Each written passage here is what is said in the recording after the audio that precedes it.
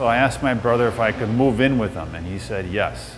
After I got there, his birthday was coming up, so I asked him what he wanted for his birthday, and he said he was thinking about making beer. So I went out and I bought him a book on how to make beer, but it turned out it wasn't the worst beer I ever had, but since they think, well, my brother can do it this good, I figured, I could do a little better.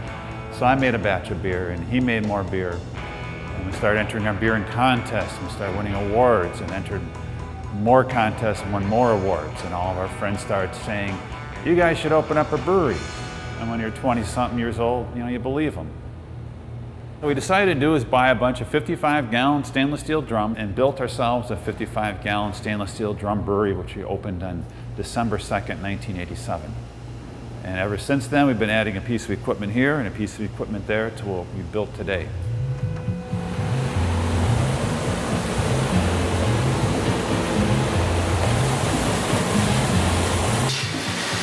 The bottom line here, first thing we do is load the bottles on the conveyor. We use the Climax case unpacker, which will take them out of the case and move them on up to the unload table. The main challenge that you have when you're in business is that you don't have any money to buy the equipment you should have, and you have to live within your own means. So we were lucky enough to grow at our own pace that we needed to, put equipment in and not overextend ourselves. Lakefront has been an important part of the Milwaukee craft brewing industry for a long time.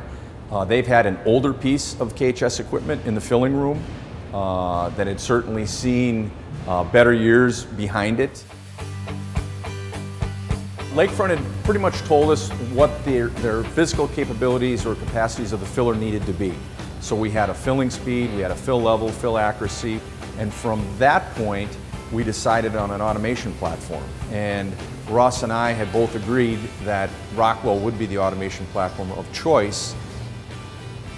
In this case, we had to come up with something that would take the technology that they had in their big fillers, scale it down to this small filler, think about the maintenance people that were involved. This machine met its specs, it's small enough, it fits in there, and right now it's running about 200 to 250 bottles a minute, but can go much faster. Using a KHS filler, using Rockwell controls, we can actually keep down the oxygen content in the beer as it's delivered from the package, which is very important because less oxygen means less spoilage of the product. They can keep it longer and retain that really vibrant taste from Lakefront. It's one of my first times I've actually been able to go out and buy a new piece of equipment. Up to this point, I constantly was buying used equipment. And it's nice to have professional people that you can go and you can count on to answer your questions and to come when you have a concern. We're all very proud to have such a vibrant, growing craft brewery so close to our manufacturing location. And we all take a lot of personal pride in every machine that we build.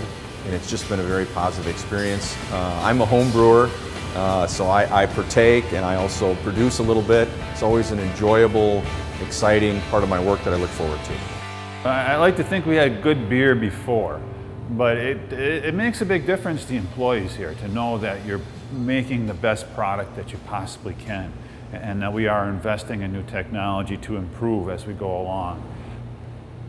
I almost feel like we're artists or like a musician. You can come in every day and you can create something new, or there's always something that you can improve on to make things a little bit better out there for everybody.